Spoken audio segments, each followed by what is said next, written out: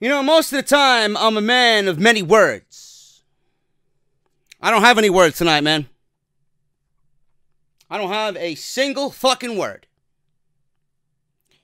The only words that I have in my vocabulary tonight are thrilling, amazing, fantastic, out of this world, unstoppable, perfect. Mauro Ranallo was back tonight. The analogies and the puns were all running wild tonight. Just like Hollywood Dream was running wild with the finger pointing and the big boot and the leg drop. But I will say this, man. You want a fucking analogy? This is an analogy for you. You're off the Mortal Kombat player select screen. On one hand, you're going to choose NXT because he's the best character in the game. On the other hand, you're going to choose Survivor Series. These two are going to battle in Shang Tsung's lair. NXT is going to win the battle, as always. They're going to pull out their fatality called NXT Takeover WarGames. And they're going to suck the soul of the main roster. Finish him! At this point, all we needed was a half an hour. And we knew where this show was going. Ladies and gentlemen, I am a man of many words on most days. Tonight I have none. Except the ones that I gave you. NXT TakeOver was a perfect show. This is not the NXT mark. This is not JD sucking NXT cock. This is just flat out truth. There's nothing I could say about this show that would make it any better. I can't even review this show. I would rather, at points, this show fuck up along the way so I have something to talk about. This was a perfect show. Compared to last year, this show blew last year's WarGames out of the water. Survivor Series is on Sunday night. Who? What? There's more wrestling this weekend? You don't need more wrestling this weekend, man. If you watch tonight, your weekend is fulfilled. Your weekend is all set. Go have a cold beverage on me and enjoy yourself. Don't bog yourself down with main roster garbage. That's probably going to leave you scratching your head at the end of the day. I watched 4 hours of this show, and I fucking hate myself. Man, NXT, I tell you all the time. I tell you all the time, man. This is what we need to see on the main roster. 4 matches. 4 matches we got tonight. 5, unofficially, with Riddle and Ono. But 4 matches we got. And I guarantee you that 3 of these matches will end up in your top 10 at the end of 2018. If that doesn't make a near-perfect show, I don't know what the fuck does, in your honest opinion. This show was great. Absolutely fucking great. I can't review these shows, man. They're just too good to review. And I really don't even know what to do. You know, it comes to a point when I usually take notes on my iPad. I have my iPad sitting next to me. I have 0 notes written. I have Shayna Baszler versus Kairi Sane NXT Women's Championship. And then after that, ... of nothing written. I didn't write one fucking note during this entire show. That's when you know that you're fucking invested in the show, that you're enjoying the show for what it is, and you're not even bothered by taking notes. You see, I'll take notes for Monday Night Raw because I know what's about to happen. They're about to speak garbage in my direction. And then I have to fucking rant about it on social media. And then come on here and do a 1-hour review every Monday. I don't bother doing that with NXT, man. I like to enjoy myself. I know what I'm getting. I'm getting quality. And that's exactly what they gave you tonight. 4 matches of quality. They didn't overbear you with fucking 7, 8 matches that went 5 hours. They gave you 4 matches tonight. And every single one of them delivered in their own way and they got you excited about what is to come with the next set of TV tapings. It's all you want. It's all you can ask for. Triple H said it best. We do what we do because we want the fans to keep coming back for more. That crowd was hot. That show was great. And at the end of that WarGames match, I still wanted another hour of NXT. I could have watched that shit for the rest of the night. Unbelievable show, man. I am envious of anybody that sat there in the Staples Center watching this show tonight. Unreal. You seen a fucking classic. You seen the best pay-per-view that WWE put on all year. And go figure, it's with the NXT name right in front of it. I'm JD. Thank you guys so much for joining me, man. Please follow me on social media at JD from NY206. I barely did any tweeting tonight because that's how damn good this fucking show was. Why am I going to bother tweeting when I'm too busy invested in what these guys are trying to portray in the ring, man? But follow me on social media. I'm sure there'll be a lot of complaining during Survivor Series on Sunday night. At JD from NY206. Hit that subscribe button down below. Give that bell the middle finger, as you see there. And please follow me on Patreon, man. Patreon.com/JD from NY206. NXT WarGames tonight took place from the Staples Center. First thing that we heard was the melodious voice of Mauro Ranallo. He was back. Thank God he's back. Vic Joseph did a fantastic job. I think Vic Joseph is the second best commentator in the entire company, but no one is a Mauro Ranallo. He was back. Show started off with Matt Riddle versus Cassius Ohno. Now, this match was supposed to take place. In fact, I believe it is still taking place on Wednesday when they taped the pre-show for NXT, and we got this match, and we're going to see that next week on TV. But Matt Riddle came out, his music hit, LA went crazy, and it was great to see Matt Riddle on his first takeover. The guy's too big of a name on the independent scene to not immediately put him on a takeover show. Mauro even said that this wasn't on his schedule, but Riddle was set to face Ohno on Wednesday's episode of NXT.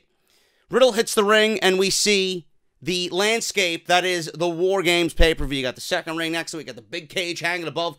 Riddle is in the first ring. Big chance of bro going on. And no, they ain't cheering for Vince Russo. They are cheering for Matt Riddle. So Riddle says, bro, to the crowd. They pop big. Riddle says he wasn't supposed to have a match on TakeOver. But if we saw the pre-show, which I'm sure you guys, if you were there, you've seen it, a certain someone interrupted him. So there was a block from 6 to 6:30, which they taped. And then 6:30 to 7, in which they had Kathy Kelly sit down with Sam Roberts and do the pre-show. Riddle was on the pre-show with Sam Roberts and Kathy Kelly. Ohno comes and interrupts. Riddle says that they were just hanging out in Los Angeles. We have 2 rings, so why not? Someone interrupted him, and his name was Cassius Ohno. Ohno comes out, and Ohno insults Riddle, says he's too stupid to know he's not supposed to be out there. Maybe Riddle was smoking a little bit of green stuff before he came to the curtain. I don't know. But Ohno says that Riddle was too stupid to know he's not supposed to be out there. Ohno goes on and says Riddle better enjoy this because he won't be able to remember what's about to happen. He goes on to say there's a referee. Let's do this thing right now. Bell rings. Ohno enters the ring. And Riddle immediately rushes at Ohno. Jumping knee strike. Knocked Ohno out. Fucking cold. 1, 2, 3. Ohno loses to Matt Riddle in about 10 seconds. That was it. A 10-second squash match to Matt Riddle. Now, I heard a lot of you guys on social media, you know, Riddle buried Ohno. Ohno was squashed, etc., etc. Cassius Ohno is at a point right now where it's funny how we all lobbied for him to be the guy to reveal himself as the attacker for Aleister Black. Obviously, that's not the case right now.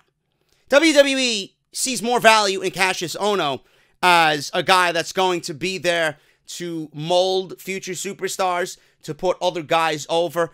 Ono probably has a job for life in NXT. He's 38 years old. He probably has nothing to prove to anybody there. We all know what he's capable of. He probably won't achieve much on the main roster just based on his look and his size and his weight. They really aren't going to do anything with Cassius Ohno. It's not going to factor into any major storylines. The only thing that I could see with Cassius Ohno is maybe a reformation of a tag team with Cesaro when Sheamus moves out of the picture. But even that is a toss-up. Cassius Ohno has nothing to prove. This was his last chance. If he wasn't revealed as the attacker for Aleister Black, then that's it. This was not a burial. This was not a squash. This was Cassius Ohno doing what he thinks is right. Matt Riddle is the future. Matt Riddle is going to be a future piece of WWE. Why not give this guy his first takeover, taste of takeover, and have him win in a fashion in which we believe Matt Riddle could beat anybody with? One strike, one blow, and you're done. No matter the size. This is WWE believing in Matt Riddle. This is WWE putting all their stock in Matt Riddle. I have absolutely no issues with this. Matt Riddle wins 10 seconds. We're going to see the rematch on Wednesday, and I'm sure it's going to be an actual wrestling match. They just did Riddle the favor here in front of his first takeover crowd. I don't have an issue with this whatsoever. 2 out of 3 falls. The real takeover begins. This was the official scheduled start for NXT Takeover WarGames. Kairi Sane versus Shayna Baszler. 2 out of 3 falls match for the NXT Women's Championship. I stated before this match even started, and I made very bold predictions, and I creatively booked how I would go into Sunday, with Shayna Baszler being the 5th woman on the SmackDown Survivor Series team. Now, she could still do that. We haven't seen anyone who is an NXT champion debut on the main roster besides Kevin Owens as an NXT champion. Shayna is one of those people that could possibly be in that league. They did it with Kevin Owens. Triple H was a big Kevin Owens guy. Triple H is a big Shayna guy. Shayna being the 5th member of that team on Sunday night makes all the sense in the world.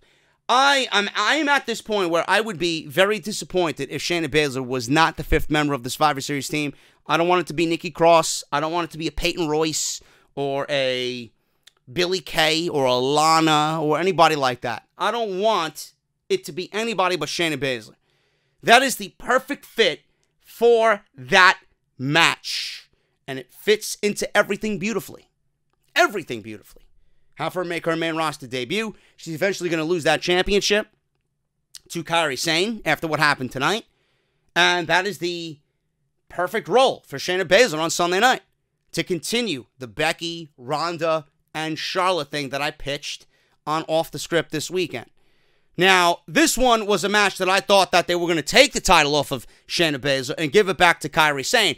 But you go back to Evolution, in which Shayna Baszler won the championship, and you turn around 2 or 3 weeks after that, and it's very difficult to take the title off Shayna Baszler based on the body of work that she's shown you over the last year. So you knew WWE gave her the championship for a reason. But this 2 out of 3 falls match is something that a lot of people were looking forward to, man. There's one thing that I am disappointed with in this match. Everything else on this show was given an ample amount of time to just tell a story. I honestly felt at the end of this match that these women could have been given 10 more minutes and we could have got a 4-star match instead of what I thought was a 3-star match. I honestly thought these women got shafted in the amount of time that they were given. That is the only negative about this entire show. The fact that I wish these women were given about 10 more minutes to really drive home that this was the best match that these 2 women collectively put on together. That's it. 2 out of 3 falls. We get the introductions. And Shayna Baszler, within minutes, wins the first fall. So the bell rings. Sane immediately rushes at Baszler, takes her into the corner. Sane, offense, offense, offense. Big neck breaker. Sane unloads with some chops against the ropes. She then charges with some forearms, sending Baszler to the floor. Sane runs off the apron with a flying elbow, and she starts yelling primally for just the entire atmosphere of the match. So Sane is really, really just feeling it right now. Sane brings it back into the ring, and quickly, right in the first fall, Marina Shafir, Jessamine Duke attack Sane, while Baszler has the referee distracted. She's playing possum in the opposite side of the ring. Shayna Baszler's playing possum. Old school move. Marina Shafir and Jessamine Duke come from out of nowhere, and they attack Kairi Sane. Baszler then applies the Kirifuda clutch, and Sane taps out for the first fall. Done. So Shayna is up 1-0. Fans are chanting bullshit at this point. Baszler drops Sane for another 2 count. Fans are really behind Kairi Sane now, and they want her to make a comeback. Sane gets dropped into another submission from behind, and she finally makes it to the ropes to break it up. So Baszler tried to continue going for the Kirifuda clutch in this match. She wanted to end this quick, but Kairi Sane knew when it was coming after that first fall. Baszler kept control, stomps on Kairi's face. Baszler stands tall and poses as fans start to boo. Kairi Sane finally makes it back to her feet and starts countering Shayna Baszler. She goes for a pin attempt, only a 2 count. Sane with a huge kick in the corner, strikes. Baszler comes back with some kicks, tries to mount some offense on her own. Baszler blocks some strikes, but Sane continues throwing strikes of her own. They trade strikes in the middle of the ring now. Baszler stops all that with a clothesline. Baszler charges, but Sane hits her. They end up on the apron, and Sane counters a move on the apron and drops Baszler on the ring apron with a fucking DDT. Now, at this point, I honestly thought Shayna Baszler was legit injured. That was a nasty fucking bump on the apron with that big DDT. I'm surprised that she got up from that, man. That was a devastating fucking move. It was a nasty fall. Baszler falls to the ground. Both Shafir and Jessamine Duke go to check on her. Fans are chanting, holy shit, at this point. Sane ends up going to the top while Baszler is down on the outside. Hits the big, insane elbow on the outside, taking everybody out. Fans are chanting NXT. Sane brings Baszler back into the ring. Hits the insane elbow once again off the top rope. Hits the elbow and gets the second fall. Sane is in control right now. She goes right at it after the second fall. Hits an interceptor. Not once, but twice. And then hits 3 in a row. Sane drops Baszler with a spinning back fist. Sane goes to the top, but Baszler cut her off. Baszler then climbs up. They start trading shots. Sane with some headbutts. Baszler continues to fight back. She unloads with strikes while they're up top. And Baszler tries for a super gut-wrench suplex, but Kairi Sane slides down, turns it into a sit-out powerbomb, and rolls it into a pinning combination for a 2 count. Sane then calls for the insane elbow again. Sane body slams Baszler. Duke gets on the apron again to distract the referee, allowing Shafir. Soon as Kairi Sane got up to the top rope, Marina Shafir got up to the apron and shoved Kairi Sane off the top rope. All of a sudden, Dakota Kai comes out of nowhere, takes out both Jessamine Duke and Marina Shafir at ringside. They turn it into a huge melee on the outside. Then, out of nowhere, to everybody's surprise, Io Shirai comes out of nowhere, runs down, runs immediately to the top rope, and my God, man, did she put Charlotte to shame 6 lifetimes over with this fucking moonsault, man. She goes to the top rope and hits the most picture-perfect acai moonsault that you will ever see, taking out everybody on the top rope. Sane goes for the insane elbow, but Baszler catches her on the way down and turns it into a pin for the win to retain the title, even with the help to neutralize the horsewomen on the outside. Shayna Baszler gets the win, and she retains the NXT Women's Championship, man. This was a great fucking conclusion to this match, man. Something that I really did not see coming. I figured the Horsewoman would get involved, but I had no idea about Dakota Kai, and I had no idea about Io Shirai. So where do we go from here? Where do we go from here with the NXT Women's Championship? Kairi Sane is not going to be without that title for much longer. I am still predicting Shayna Baszler gets called up to the main roster. Shayna Baszler can do double duty. Shayna Baszler can work NXT, and she can work the main roster. It's been done before. And I honestly think Shayna Baszler is going to be this year's Kevin Owens. When Kevin Owens feuded with John Cena, he was up to the main roster as NXT champion. There's no reason why Shayna Baszler cannot do that as NXT Women's Champion. As long as she fits into the storyline, which she does, and we're seeing a lot more of Marina Shafir and Jessamine Duke. So you know what they're priming both of them for. They're getting them some TV time. They're getting their names out there to the general public watching the TV show. And they're planting seeds for what is to come with Ronda Rousey and the rest of the Horsewomen, both on WWE and MMA side. This was great. So what I see happening here is this.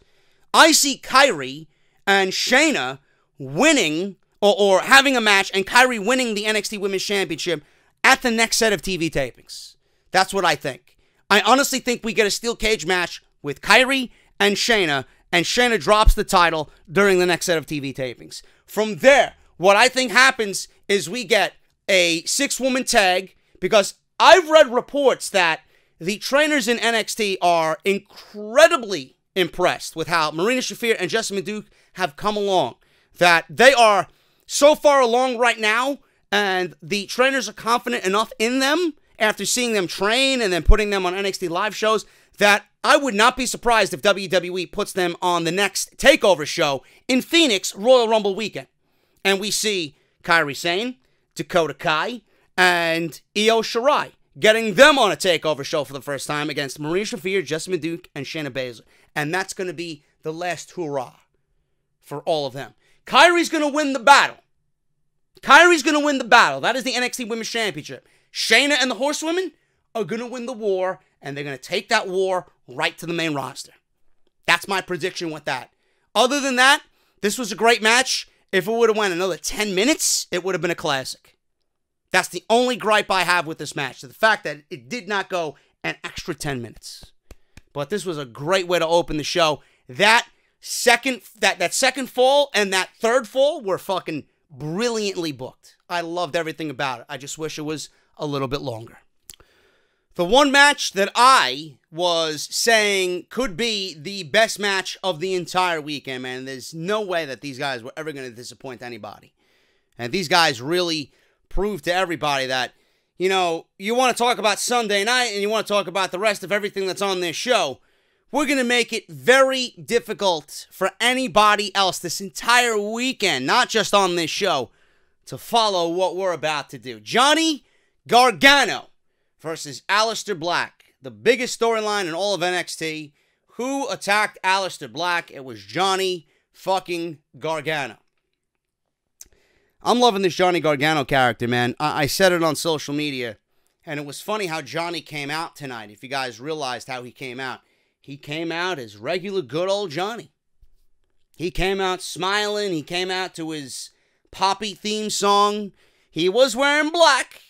You know, instead of, being very, just out there with the vibrant colors, he was wearing the black and white, man. He was repping those black Spider-Man, that dark Spider-Man color. And it's something that I, pitched as just a basic comparison. Johnny is Spider-Man, and he is the dark version of Spider-Man. When the Venom symbiote tried to, just infiltrate his body. That's exactly what Johnny Gargano was going through right now. He's got split personalities. Johnny is thinking that he didn't do anything wrong. Johnny is still portraying himself as the hero. But we all know Johnny, deep down, it's going to take something for him to snap, and his alternate personality is going to come out. I'm loving it. Triple H tonight, on the post-show, mentioned that you don't want to fuck with evil Johnny Gargano, that there's more evil in Johnny than people are actually realizing. And I think WWE is going to really, I would say, for lack of a better term, double down on Johnny Gargano's heel gimmick. And I think they're really going to amplify what he's about to do in the coming months. Now, what I stated that they do here is Johnny win.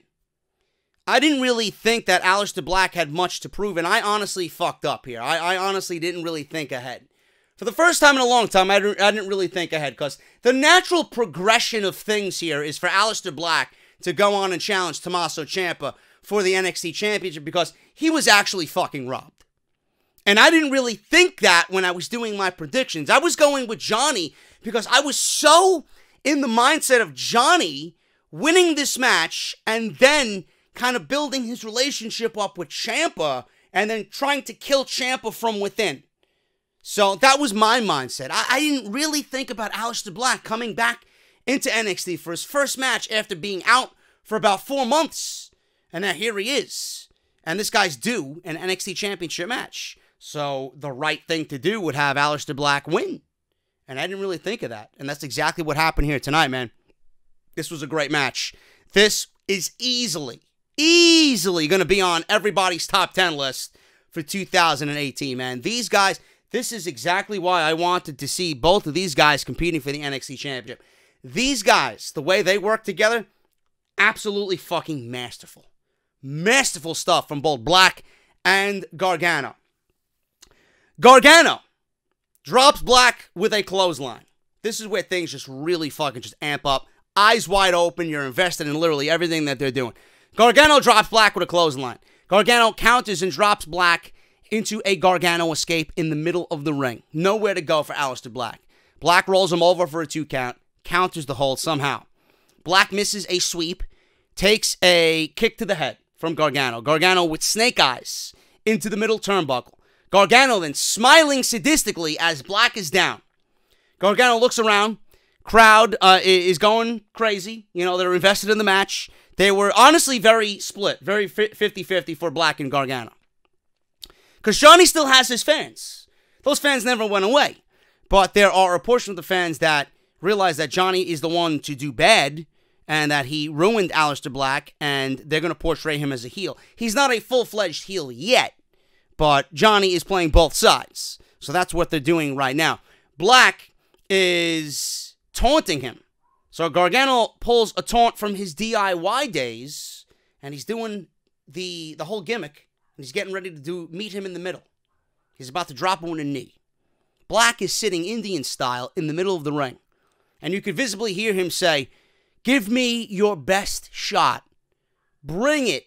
Give me your best shot." So Johnny Gargano is welcoming this open invitation. He drops down his knee pad. He's getting ready to drop the big knee on Aleister Black as he sits Indian style in the middle of the ring. Gargano delivers the flying knee, but Black ducks out of the way. Gargano comes back with a kick and a running knee to the face for a 2 count, and Black powers out. Gargano can't believe that Black kicked out, and he doesn't know what to do at this point. Gargano then, more offense, while they're both on their knees. They're trading shots back and forth. Black gets the upper hand, unloads with more strikes. Black with a jumping knee to the head. And might I tell you that everything that these guys were throwing at each other looked stiff as fuck? Not only in this match, but literally everybody on this entire show looked like they were bringing their most stiffest shit ever. It looked legit. So Black with a jumping knee to the head. He springboards, but Gargano dumps him over the top rope. Black went for that big acai moonsault that he does. Gargano shoved him over the top rope. Gargano then runs the ropes for a suicide dive, but Black meets him with a huge knee to the face. They're both down on the floor, and fans are chanting, "Mamma Mia." This is one of many times that the fans in LA at the Staples Center chanted "Mamma Mia." So Black brings Gargano back into the ring. Black stands over Gargano as Gargano grabs his boot and pleads with him. Johnny is pleading with Black to put him out of his misery. Put him out of his misery. Now, that's very Spider-Man-esque, man. That's very Spider-Man-esque. in its own right. You know, it came to a point where Peter Parker couldn't stand just this fucking black shit all over him. He couldn't stand dark Peter Parker anymore. Gargano stands up, is about to let Black hit him with a black mask, but he tries to roll Black up instead. So he was playing possum. Johnny Gargano was playing possum. This leads Gargano to applying, again, the Gargano escape. Black tries to get to the ropes, but Gargano repositions Black in the middle of the ring and tightens the hold. Black rolls him over and out. But Black with a big spinning knee kick to the face, or big spinning knee to the face. Black, stunned for a bit.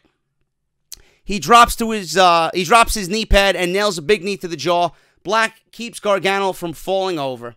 He has him in the black mass. He has him on his boot. And he looks in Gargano's eyes and says, "Johnny, I absolve you of all your sins." And he delivers a black mass, knocks Johnny Gargano completely fucking out with the black mass. 1, 2, 3, and that is it.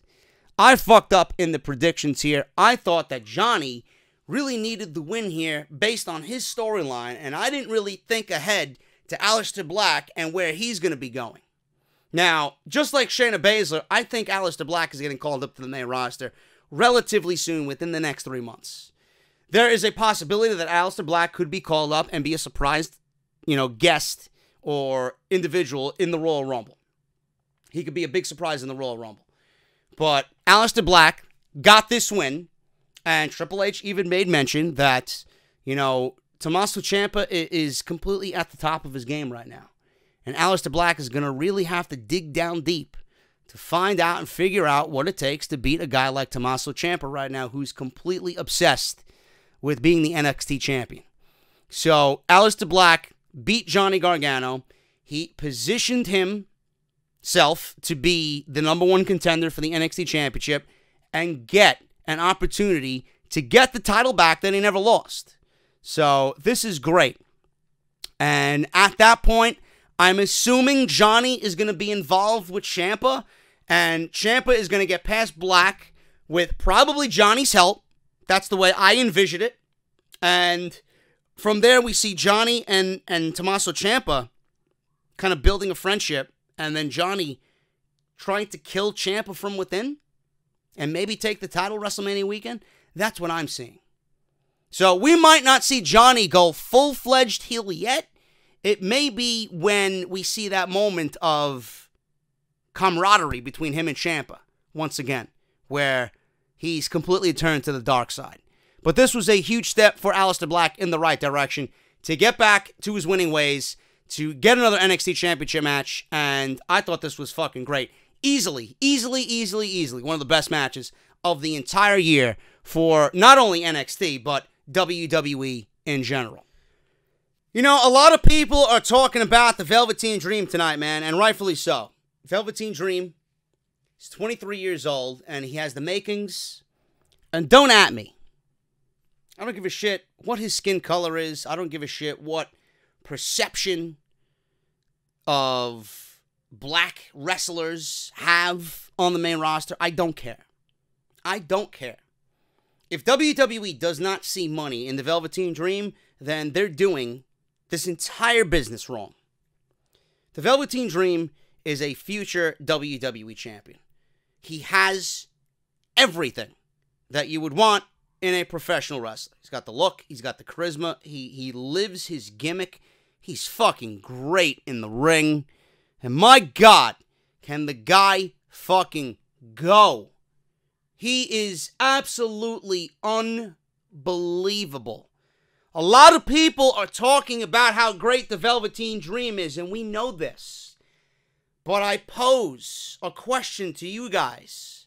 Why do you think the Velveteen Dream had his best match to date on this night at NXT Takeover WarGames in 2018? Why? And I don't want to sound like a fucking mark, but I'm happily a mark for Tommaso Ciampa. The reason why Velveteen Dream had as great of a match as he did tonight was because that's how good Tommaso Ciampa has been. And people are talking about taking the title off of Tommaso Ciampa. Why would you do such a thing? Why? I mention this time and time and time again.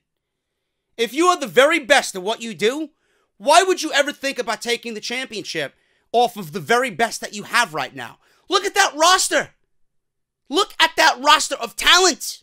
Adam Cole, Ricochet, Pete Dunne, Roderick Strong, Kyle O'Reilly, Aleister Black, Johnny Gargano, Velveteen Dream, Lars Sullivan. Look at that roster. EC3. Look at the people who weren't even on this show. Matt Riddle, Cassius Ohno, Keith Lee.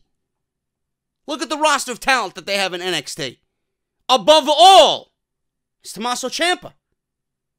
That's how great he's been. Look at what he's done with guys much bigger than him. He brought Otis Dojovic to a great fucking match. Best match of his fucking life. He did the same thing with Velveteen Dream tonight. That's how good the champ is. When he says he's the greatest sports entertainer of all time, you think he's just saying that because it's a fucking gimmick? The guy lives up to everything that he states in that ring. The guy was masterful. Velveteen Dream, he is great in his own right. But the reason why he had the greatest match of his entire fucking life tonight was because of Tommaso Ciampa. And that's how good Dream is. If Dream can work with the best, then this guy has all the makings for everything Vince needs on the main roster. Simple as that. Dream came out dressed as, for the second time, he did the yellow and red first, and now he's doing the black and white. Dream, in Hollywood, in LA, came out dressed as Hollywood Hogan. He came out wearing the Hollywood bandana. He came out wearing purple tights with lightning bolts running down. He had eyes on each of his ass cheeks. And he had an NWO-like shirt that said OVA. And underneath it said, Dream over. Over. Velveteen Dream was living the gimmick, man. He channeled his inner Hogan. He even did the finger point of doom. He even hulked up. He did the big boot. He did multiple leg drops. He channeled Hulk Hogan tonight. Now, some of you might not like that. But listen, Dream is a take on a lot of old school characters. He's done the Jake the Snake. He's with the tights. He did Ravishing Rick Rude. He does Macho Man. Now he's doing Hulk Hogan. There's nothing wrong with paying homage to guys that you grew up idolizing and are a reason why you're here. I've seen some people making a big stink about it on social media. Who gives a shit? Who gives a shit? We're not thinking about Hulk Hogan in that ring. We're watching Dream. We're watching the Velveteen Dream, Patrick Clark. Who gives a shit who he's representing on his tights or who he's paying homage to? We're all professional wrestling fans. Without Hulk Hogan, none of this would be here. So cut the shit. So the guy could do wrong. He did wrong. Fine. But don't let his personal life misconstrue what the guy did for the business. The guy's a fucking idiot. We all understand this. But don't let that blind you to the fact that Hogan is the reason why Vince McMahon has a fucking WWE to begin with. So just leave it right there. I love the fact that he paid homage to Hollywood. Hollywood Hulk Hogan is the best iteration of Hulk Hogan in his entire career. So he paid homage to the greatest version that was Hulk Hogan in my eyes. Don't at me. Hogan as a heel, much more superior than Hogan as the yellow and red. That's just my honest opinion. This match, again, I don't even know how to review this fucking thing. You had 3 matches on this show. You had Black and Gargano, you had Dream and Ciampa, and then you had the WarGames match. 3 matches in your top 3, in your top 10. Top 3 matches of the year. Like, I don't know what else to tell you guys. This was fantastic. Absolutely fucking fantastic. They made you believe, more so than any other time in his title run, that Ciampa was going to lose this fucking thing. And I legitimately jumped off my couch watching the closing segments of this match. You ain't beating the fucking champ, I yelled out. Ciampa is trying to counter suplexes. He and Dream are trying to counter suplexes. Dream suplex Ciampa over the top rope to the floor. They both land hard.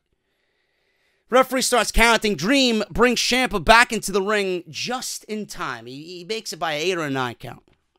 Ciampa strikes, and before they start trading shots in the middle of the ring, Ciampa kicks Dream, goes for his finishing move, the fairy tale ending. Dream counters it. Ciampa rolls him up for a possible win, but the referee argues with him after catching a handful of tights. Dream takes advantage and drops Ciampa with a huge super kick, 2 count only.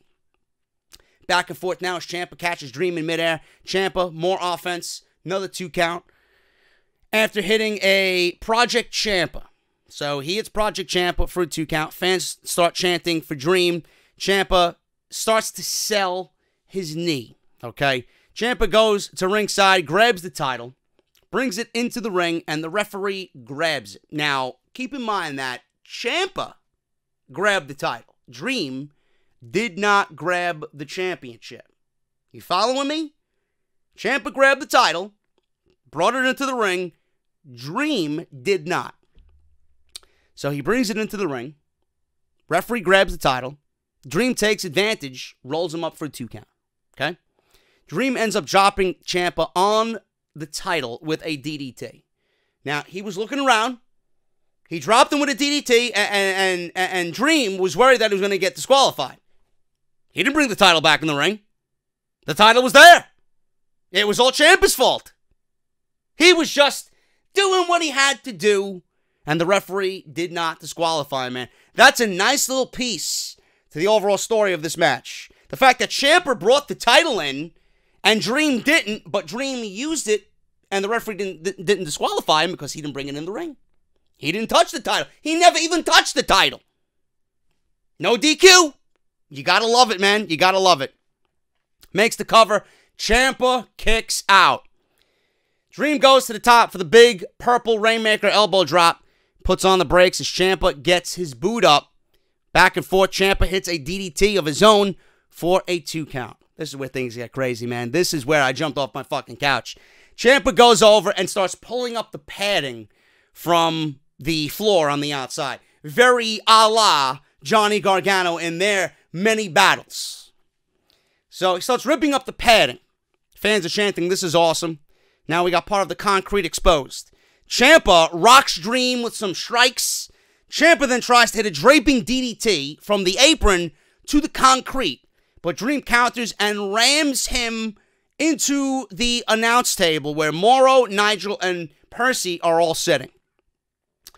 So Ciampa, I don't know what spurred this on, but Morrow, he usually takes the microphone. He starts yelling into the microphone. Ciampa takes whatever notes Morrow had on the table and crumbled them up and threw them at Mauro Ranallo. Now, if you really want to be a fucking piece of shit and you really want to get on the people's skin, this entire crowd was chanting Mamma Mia all fucking night. Morrow has become a fucking icon to the NXT brand just by his voice. So if you want to get on people's bad sides, let's start bullying Mauro Ranallo on the outside. You gotta love Tommaso Ciampa. And you know Ciampa knows what Morrow has been saying. The scourge of NXT, this psychotic son of a bitch. You think Ciampa's not listening to this shit? He knows. So all of that frustration as he just standing next to Mauro Ranallo, took it and just threw it at him. Just took all that fucking frustration and threw it at Mauro Ranallo. Gotta love it. So he throws Mauro's papers at him, starts bullying him at ringside. So Ciampa turns around into a huge rolling DVD on the floor, rolling Death Valley Driver on the floor. Dream brings it back into the ring, goes to the top for the Purple Rainmaker, but Ciampa kicks out. I jumped out of my fucking seat after the Purple Rainmaker. I'm like, they cannot give Dream the title. You can't do it. You can't do it. Jumped out of my seat. I'm like, motherfucker, you ain't beating the champ. You ain't beating the champ tonight. Dream ends up going for another from the apron. So Ciampa, after kicking out, rolled to the bottom rope. just like any smart champion would do. And he's hanging off the bottom rope. So Dream goes to the top rope, delivers a purple Rainmaker off the top rope to the apron like he did to EC3. And he missed. So he missed the second elbow, and he hits the apron, lands on the floor hard as Ciampa moved out of the way. Dream rolls around in pain, starts selling his elbow injury. Ciampa has his knee injury. Ciampa brings it in, drops Dream with a DDT on a steel plate between the two rings because the two rings were set up for WarGames. So the middle steel grate that connected both rings in the WarGames match, he brings Dream into the ring and gives him a draping DDT on the steel fucking divider in the middle of the ring. So Ciampa drags Dream over, covers him for the win after that draping DDT on the steel, and retains the title. Unreal. Absolutely unreal, man. Tommaso Ciampa, I think we all need to bow down to Tommaso Ciampa right now. He is the very best that NXT has to offer. And he's going to be the very best for a very long time. There has been no one, and he surpassed Johnny in my eye. There has been no one in NXT right now that has been on Tommaso Ciampa's level. I've said it weeks and weeks and weeks now. Johnny was primed to take that spot from Tommaso Ciampa. And somehow, Tommaso Ciampa has been so good that Johnny, his stock has been falling and Ciampa's stock has been rising. And Ciampa's stock has not found a way to decline yet. He's been up there and he stayed up there. And if you guys don't believe in that, I don't know what the fuck you're watching, man. I know a fucking prime talent when I see one, and Tommaso Ciampa right now is absolutely untouchable. There is no, not even an Aleister Black, there is no one on this roster right now that should take that title from Tommaso Ciampa. It wasn't Dream. It wasn't anybody else. It's not going to be Sullivan or an EC3 or a Ricochet. It's going to be Johnny. It's going to be Johnny. And this story right now, we haven't even hit its peak with this story. We're now picking up the pieces from what it should have been in August. This is going to be a fucking major roller coaster ride going on into Royal Rumble weekend and on into WrestleMania. And I can't fucking wait for it. This was a fucking goddamn classic. Easily one of the best matches of the entire year. Second time in a row that Velveteen Dream has landed himself in one of the best matches of the year. And this is a common theme for Tommaso Ciampa. Tommaso Ciampa is going to be in 3-4 different matches in the top 10 best matches of the year. If that doesn't tell you the caliber of fucking athlete that Tommaso Ciampa is, I don't know where you're getting your information from, bro. Tommaso Ciampa retains the NXT Heavyweight Championship. The one thing that I loved about WarGames this year was the fact that it went back to more of a traditional way to do things. Last year, we had 3 teams of 3. We had the Undisputed Era, we had Adam Cole, Kyle O'Reilly, and Bobby Fish. Then we had Roderick Strong and AOP, and then we had Sanity. Those were the 3 teams in WarGames last year. It was a little bit more different in 2017 than it was this year. This year was a little bit more of a traditional vibe, a traditional pace, which, to me, made this year's match all that much more better. Honestly. Instead of having teams enter, because you had 3 teams last year, each individual member of the teams that you have, the heel team and the babyface team, Undisputed Era, and then the team led by Ricochet and Pete Dunne with the War Raiders. Each individual guy got their opportunity to come in one at a time. I enjoyed this one so much more than last year's because you got a true sense of what WarGames really is. You got that old school feel. So I really love that aspect of it. Undisputed Era right now is the best group in all of WWE. They came out wearing matching camouflage, yellow trunks. They all looked primed for their spot. They all looked absolutely, in a better sense of the word, they look like fucking superstars tonight. Every single one of them look like superstars tonight. They are on top of their game. And the team comprised of Ricochet, Pete Dunne, and the War Raiders, man, They brought it as well. I don't really know what else to say about this match. It was 40 minutes of unadulterated carnage. And it sucks that... In fact, I'm going to rephrase that. I'm glad NXT has this match each and every year. I'm glad that come Survivor Series weekend, this is a staple for NXT. Because I know that NXT is going to do it fucking right. They're going to honor the tradition of this match. I'm glad that it's not going to see the time of day on the main roster. So, we had a very old school feel to this match. Undisputed Era got the advantage on the go-home show with NXT television when Kyle O'Reilly beat a member of the War Raiders, okay? So they had the one-up advantage. I love the way NXT set this thing out for the entirety of this match. Adam Cole started the match. Ricochet started the match for his team. So right out of the gate, we got a classic reborn from NXT Takeover Brooklyn for the North American Championship. We got Adam Cole and Ricochet starting this match off, and that's 5 minutes of Ricochet and Adam Cole in the ring with no interruptions whatsoever. So every 3 minutes, you got the first two guys to start. Undisputed Era's got the first advantage in the match because they won the match on the go-home show. So every 3 minutes, we have a revolving door of talent coming in from each team. Kyle O'Reilly made his appearance. So he was the second one in, and he got the 2-on-1 advantage with Adam Cole over Ricochet. Then we had Hanson come in. Hanson, of all guys. It wasn't Rowe. It wasn't Pete Dunne. It was Hanson, the big man, who wanted to be in there, and he wanted to get into the match and just cause unadulterated fucking chaos.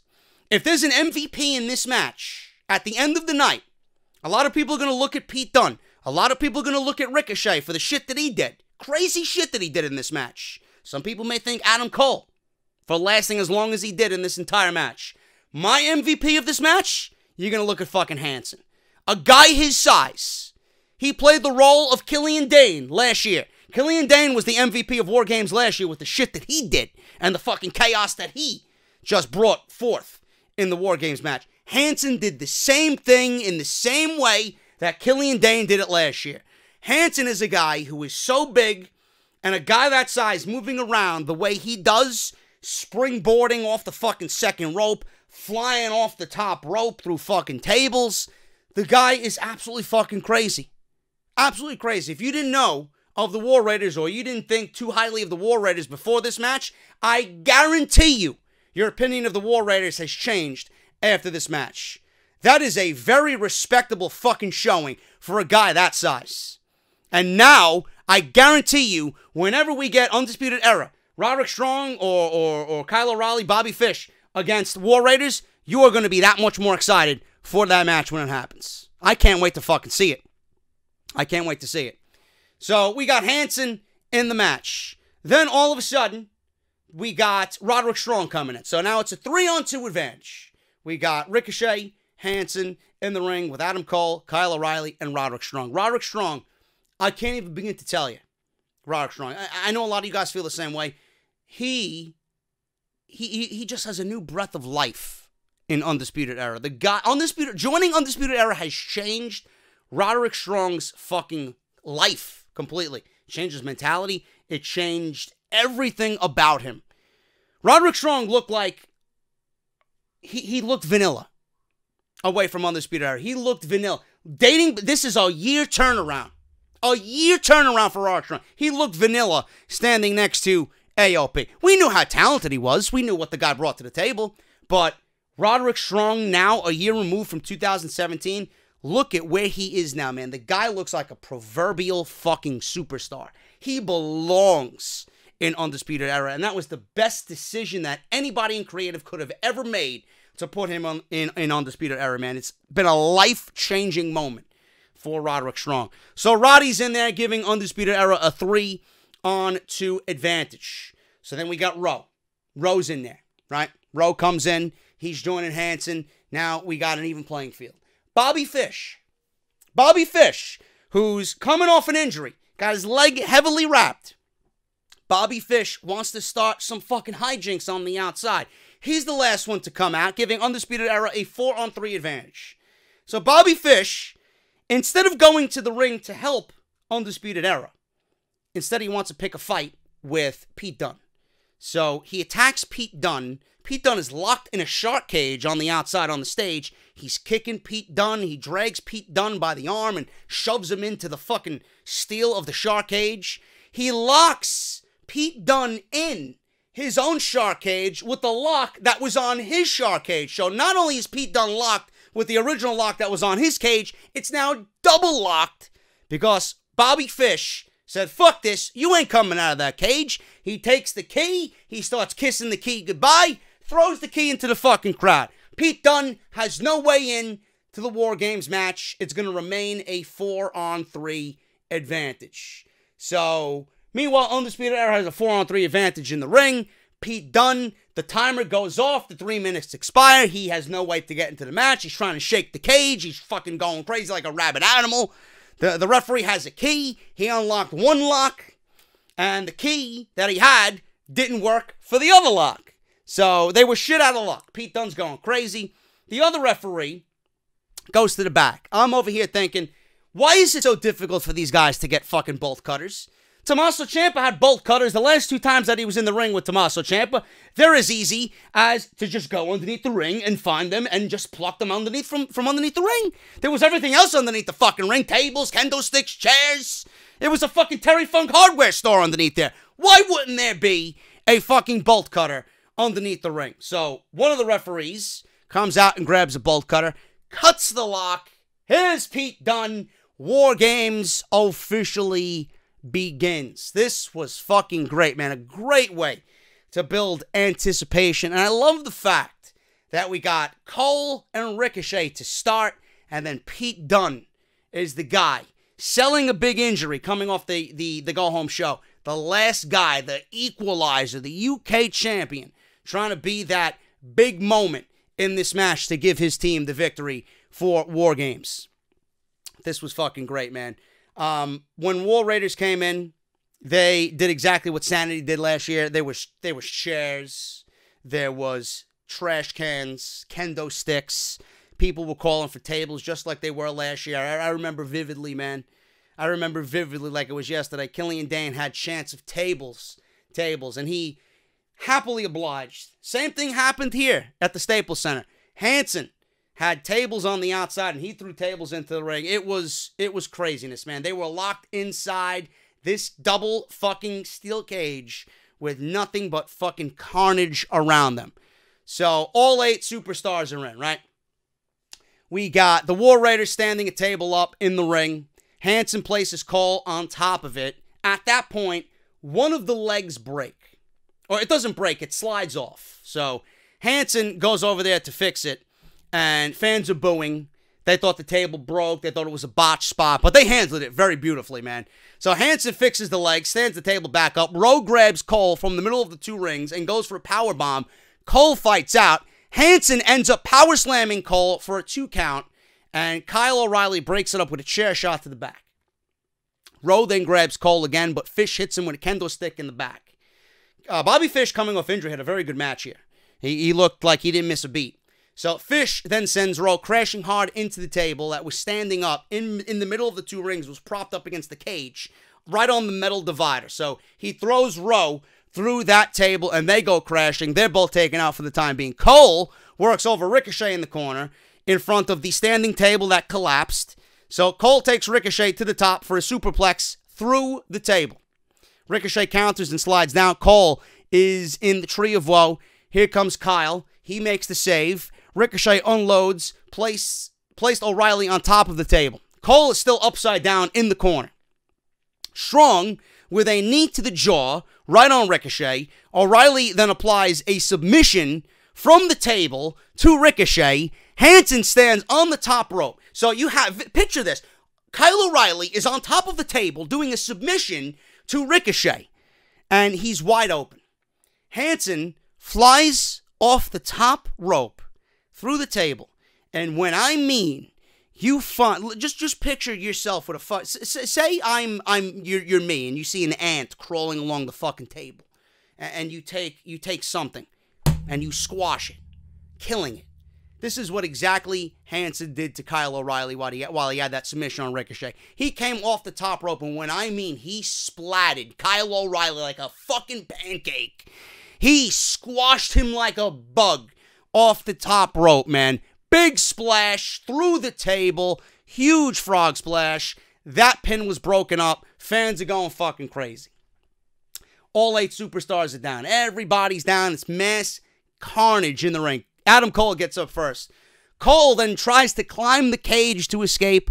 Ricochet then meets him at the top. Again, we were having deja vu. Remember when I mentioned Hanson was kind of channeling his inner Killian Dane here in 2018? Trying to mirror what he did in 2017? Adam Cole tried to do the same thing he did last year. He climbed the steel cage. I don't know if he wanted to escape or not, but I'm telling you, man, I love Nigel McGuinness. This is why I love NXT's announcers, man. He made a beautiful call about Adam Cole climbing to the top, because nobody realizes why Adam Cole is climbing to the top. They're thinking that he's a coward. He's trying to escape the carnage down below. You know, if he goes over the top rope, if his feet hit the floor, you know, he loses the match for his team and he forfeits the match for the Undisputed Era. Right? Those are the rules. So Ricochet's up top.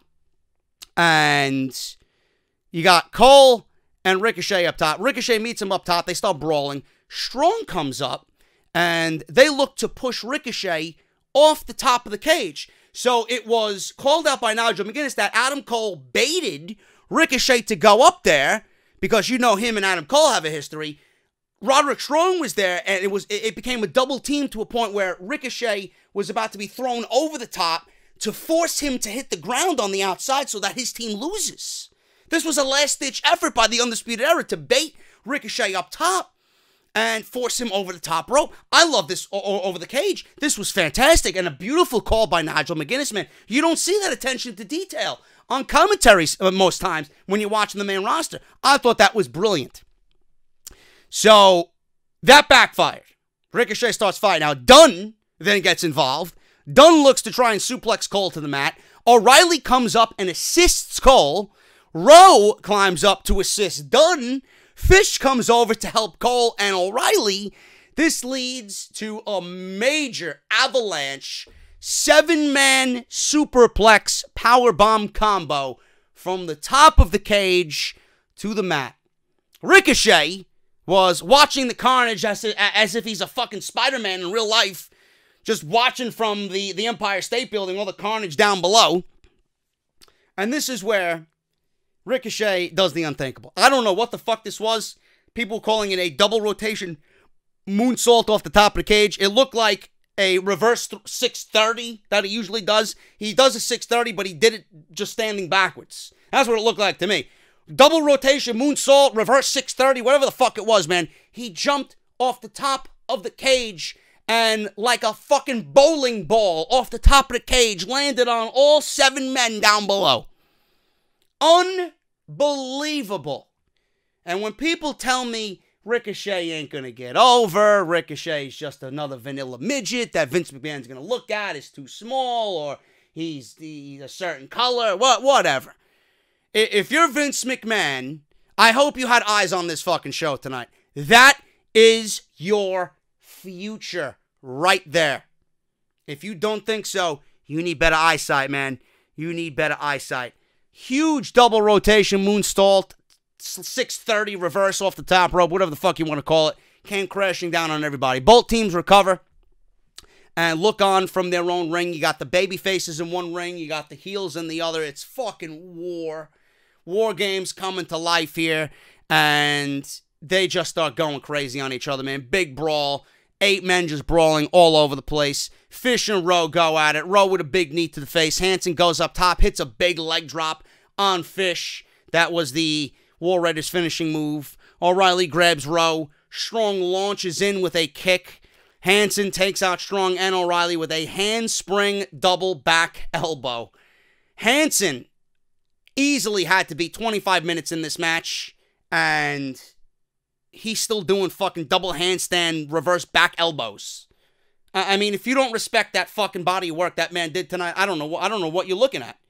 Hanson is my MVP for WarGames tonight. No matter how good Ricochet is, no matter how good Pete Dunne is, no matter how long Adam Cole was in that ring, Hanson is my MVP tonight. Double handspring back elbow. Ricochet ends up springboarding at Cole, taking him out. Dunne then unloads on Cole. Cole counters and spikes Dunne with a DDT. More offense from Adam Cole to Pete Dunne. Cole then exposes his own knee. He was going for the last shot. Pete Dunne ducks it. Dunne drops Cole on his head, and Ricochet flies in with a 450. In for the follow-up on top of Cole. Dunne and Ricochet cover Adam Cole arm in arm for the pin. So they both pinned Adam Cole at the same time. And the babyfaces win. Pete Dunne, Ricochet, and the War Raiders win an unbelievable WarGames match to close NXT Takeover WarGames. At the end of the match, Dunne and Ricochet got their titles shoulder to shoulder, and they clutch their titles standing above Adam Cole. They climb up to the top of the cage, and the show goes off the air with both Ricochet holding the North American Championship and Pete Dunne holding the UK Championship. And there's your match for Royal Rumble weekend.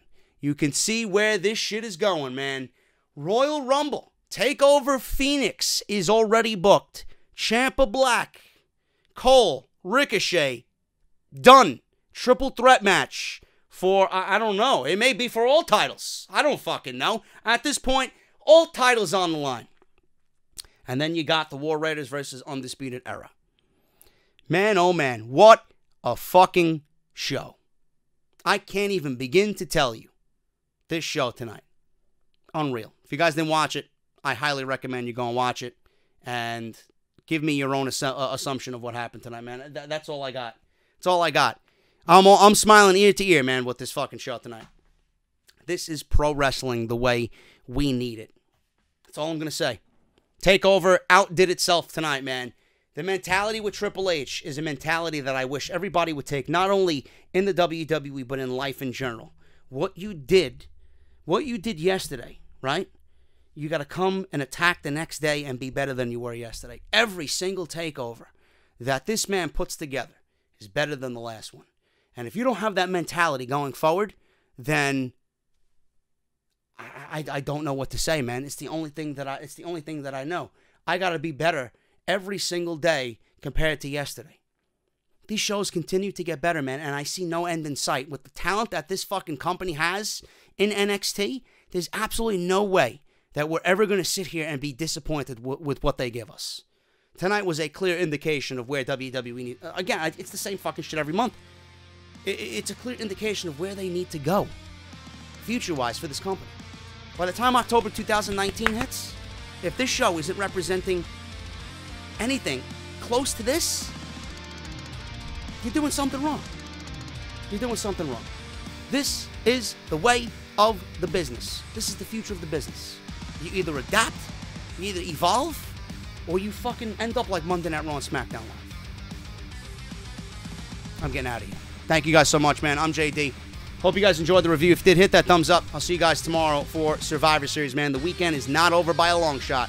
We got another 6 hours of Survivor Series tomorrow night on the WWE Network, and I'll be here to cover it all for you guys with the official review on tomorrow's pay-per-view. I'm JD. Hit that thumbs up. Follow me on Twitter at JD from NY206, and I'll see you guys tomorrow for the Survivor Series.